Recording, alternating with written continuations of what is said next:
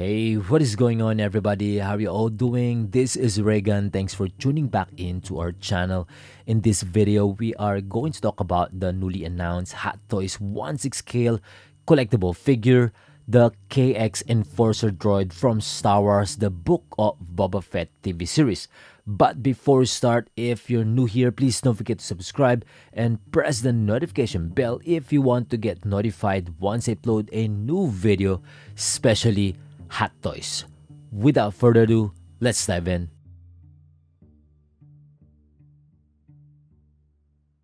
Okay, so I went to Hot Toys Secret Base to take some video and photos of this new figure display.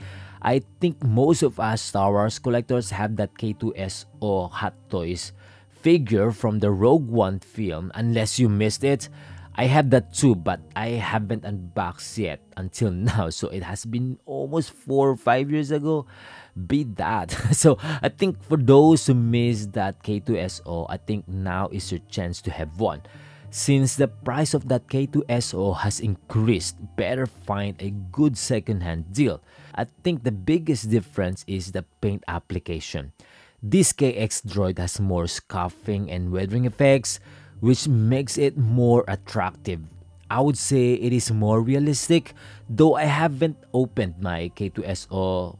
One thing that I'm certain of is that it is clean looking and has minimal weathering and scuffing. Well, it depends on your preferences, which look would you like more.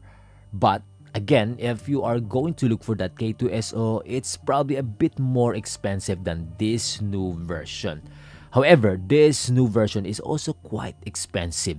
I forgot the exact price when I got my K2SO way back 4 or 5 years ago, but it was a bit cheaper, I think.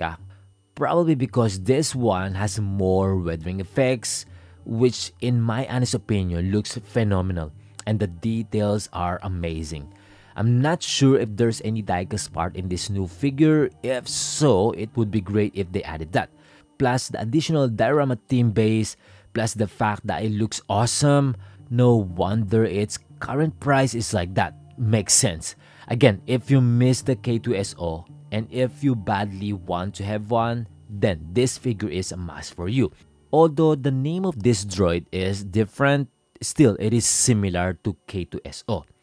I think that's about it. That's all I could say for now. Watch this video and let me know your thoughts on this figure. Feel free to comment down, and if you like this high quality video, just give me a thumbs up and subscribe if you haven't yet. Thanks for watching. Until then, see you on the next one. Peace.